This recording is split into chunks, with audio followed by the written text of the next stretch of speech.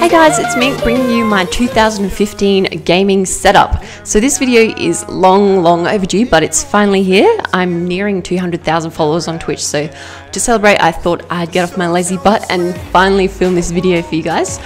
One thing I will say before we get into it is I will be putting everything, including all the model numbers, everything that I mentioned, including where I got it from and everything in the description. So before commenting any questions, make sure you read the description.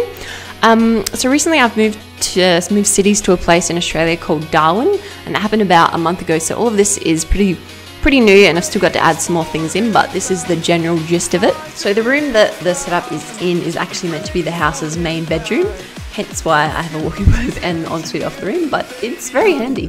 Okay, so let's get into it. As you can see, I have 4 monitors. I have 3 hooked up to my PC and 1 hooked up to my Xbox One. All the monitors are BenQ. They're my favorite brand of monitors and I just love the look of them. The first monitor I use here is for like reading tweets when I'm streaming, other things I might want to do. It's the RL2455HM. I probably wouldn't recommend this one for gaming, but it's one of their cheaper ones, but does a job for a PC monitor. The second one here is the XL2420T, which I bought back in August 2012 when they were first released. I've used this one as my main Xbox monitor up until about a couple of months ago, till I got the updated 2014 version of the same monitor, which is the XL2420Zedd, which I now play console on. One thing to remember if you're thinking about getting a gaming monitor is the size of the monitor and the response time. 24 inches really is the optimal size to play games on, and you want the lowest possible response time, such as 1 or 2 milliseconds, and that will really give you the best gaming experience. The last monitor here is a 27-inch BenQ, and I bought it a bit bigger so that I could do photo and video editing on it. It's the EW2730V, and I really like the look of it, and I can fit lots on it. And then up the top of this monitor is where I put my webcam. This is the new Logitech Z4i, which was released a couple of months ago. They haven't brought one out in a couple of years, so I really felt the urge to get it. Next is the keyboard. It's the Corsair K95 RGB mechanical keyboard. I recently got this for my birthday and I love it because you can customize the backlighting to any color, not to mention all of its added features. I've always really liked the feeling of mechanical keyboards and I find them really nice to play PC games on. I probably wouldn't recommend them if you have to worry about being quiet late at night, as they probably aren't the most quiet keyboards to type on. Next is the microphone. It's the Blue Yeti and I've had this for over 2 years. It's just the standard one that I think they first brought out, and yeah, it does the job. Next is my mouse. It's the SteelSeries Sensei. Once again, I love it because you can customize the color. It's also a really nice mouse if you're thinking about picking one up. SteelSeries is probably one of my favorites. I also have their rival mouse, which I take with me traveling to play games on my laptop with. The mouse pad I actually got from Target in Australia for $3. I just thought it was a bit cute. Next is my SCUF gaming controller.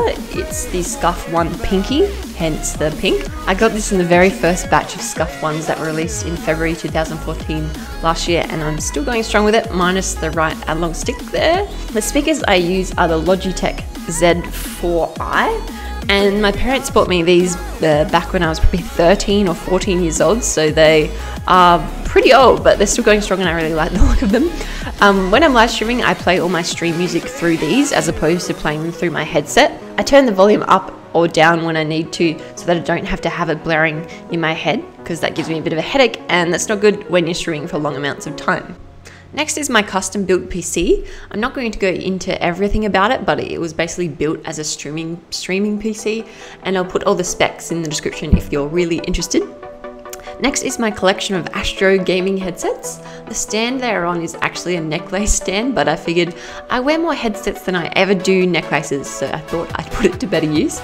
The first one here is my favorite. I'm sure you could probably figure out why, but these are the Astro A40s, which means they are a wired headset. They're from Astro's Neon Edition, which also came out in red, orange and yellow.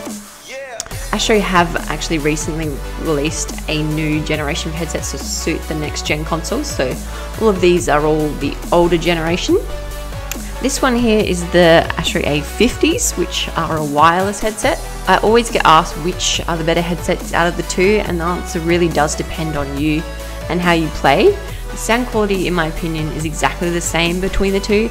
It's just whether you want that added convenience of having no cord, allowing you to walk around with it on your head. but obviously one drawback of that is charging the headset. I bought these back in 2012 from EB Games and have used them religiously for about 2 years. And the problem I found I was always having was with the charging cord and the charging battery life. The charge cord that comes with the headset isn't very long, so if you have a pretty big setup or big desk and you sit pretty far away from your console, you can't sit there and play with it charging because it simply doesn't reach. Also, when I play, I find myself playing for at least 6 or 7 hours or something like that, and charging always seems to run out while I was playing, so I was sometimes stuck without a headset while I was playing because it was charging. So to answer the question, if you're more of a casual gamer or if you have kids and need to run around with a headset and don't have to worry about the cord and being tied down to the console, then the A50s might be the better choice. But if you're more like me and you like playing games for a long amount of time and you're not too bothered about having to take your headset off when you get up, then the A40s would probably be better. And this last one here is the original black version of the A40s, so that's a wired headset. I actually won these at EB Expo 2013 for winning a free-for-all tournament, so I'm kind of proud of them. Back here is my Xbox One. I don't have the Kinect plugged in because that has always caused me a lot of problems whilst talking when I live stream, so I've got that out.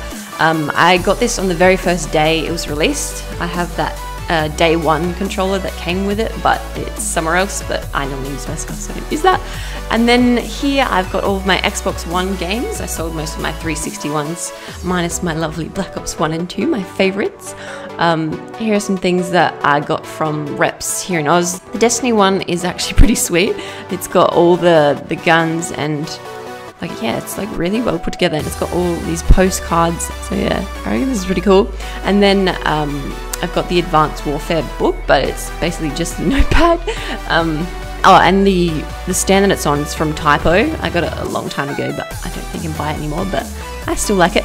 And next here I've got my second webcam. I use this as a setup camera on my stream so that people can see what I'm playing and what I'm doing, and people find that quite interesting, so I have it on there.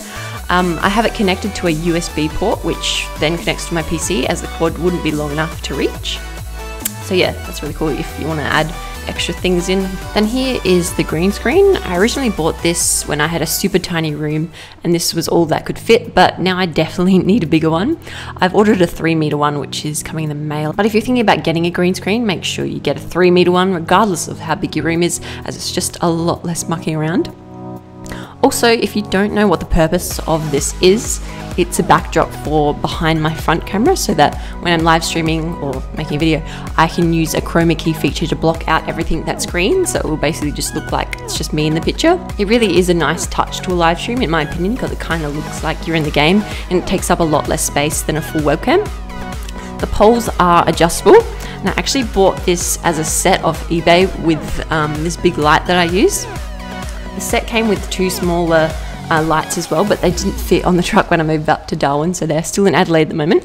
But this one does the job on its own pretty well, and I'll just turn this on before I start streaming, which is pretty easy. A lot of people might not think this is probably necessary, but if you're going to use a green screen, you must have adequate lighting, otherwise the green screen will come up all pixelated and it won't be a nice crisp outline of your face or body. So I really would recommend getting one of these. The brand I think is Cowboy Studios. I think you can buy lots of different sets off eBay, but I will link the one I have in the description. And the rug on the floor here is actually 2 rugs put together. They were like $60 from IKEA. I would recommend probably getting a rug or some sort of protectant on the floor for your setup, just so you don't have to worry about marks or stains on the floor. I learnt that the hard way when I spilled soft drink on my carpet in my old house. Plus the rug makes it look pretty cool, so yeah, moving on, and here is the ensuite. Nothing much in there apart from me. And here I've got the walk-in robe, which I obviously use to store clothes. I'll show you a couple of things in here which are pretty cool. I got given this Advanced Warfare Sentinel hoodie from the Call of Duty reps here in Australia, which I absolutely adore because it's got my gamer tag on it, so that's pretty cool. And I've got this Astro hoodie as well, which I got given and I really like it. And then up here I've got some of the hats from my own apparel line, which launched a couple of months ago, so I'm using those as giveaways. And I've got some of my favourite gaming shirts, the Advanced Warfare shirts, and then some shirts from when I worked for Astro and some others there. And then I guess that's basically it. I've tried to include as much as I can with some advice, but If you've got any other questions after reading the description, you can send me a tweet by Twitter. My Twitter's on the screen right there, and I'll try to answer it. I don't really, I read YouTube comments, but I'm not on it a lot, so Twitter might be the best way to reach me. But thanks again for watching the video. If you liked it, make sure you give it a big thumbs up, and I'll see you guys next time. Bye!